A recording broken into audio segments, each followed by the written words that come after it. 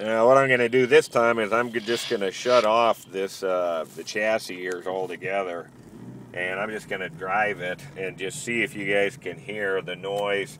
We're fairly certain it's coming from the front. We're just trying to discern if it's coming from the right or the left. In this case, if it is a wheel bearing, we're not going to spend a whole lot of time trying to isolate if it's right or left, because if you're going to do something to one side, you're going to do it to the other.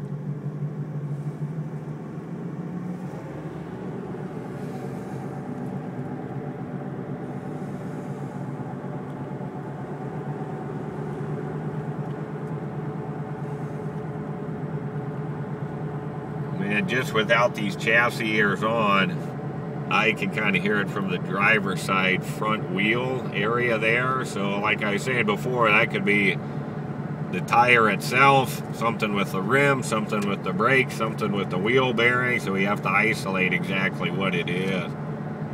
There you can hear it cycling pretty good there.